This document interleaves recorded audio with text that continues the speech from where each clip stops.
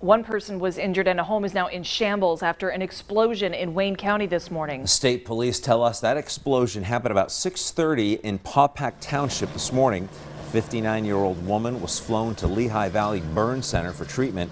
An investigation shows that the homeowner recently had a 500-pound propane tank filled, but it's unknown if any appliances inside the house were using propane at the time.